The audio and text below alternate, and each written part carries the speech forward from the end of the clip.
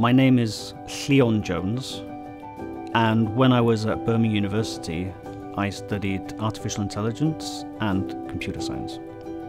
So my current role and my current company is actually a company that I started myself in Japan, Tokyo.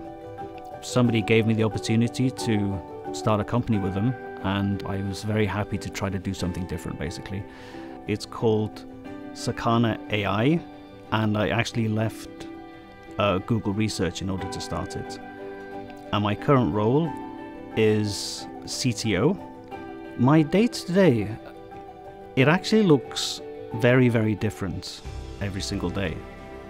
So all the way from managing people, managing projects, interviewing potential employees, and then of course going and giving talks and visiting conferences and things like that.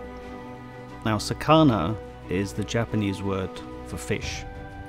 It might sound weird to call your company fish, but the idea behind it is we're trying to do things like swarm intelligence.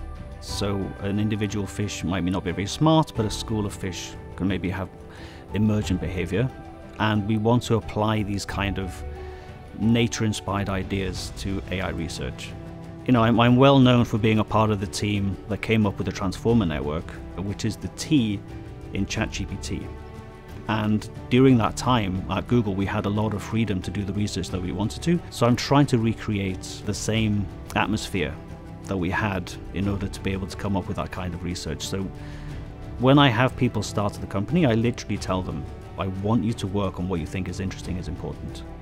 If I think back to my experiences at the computer science school, I've got very fond memories, and the professors and lecturers that I had back then, I think were of very high quality and extremely supportive. I think the reason that I was actually able to get into Google without having a referral was because I had such a good computer science school on my CV.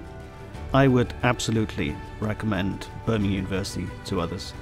I had a really good time here, very fond memories, and the quality of the lecturers and the professors and the material that I learned here definitely set me up in a big way for the success that I've had since then.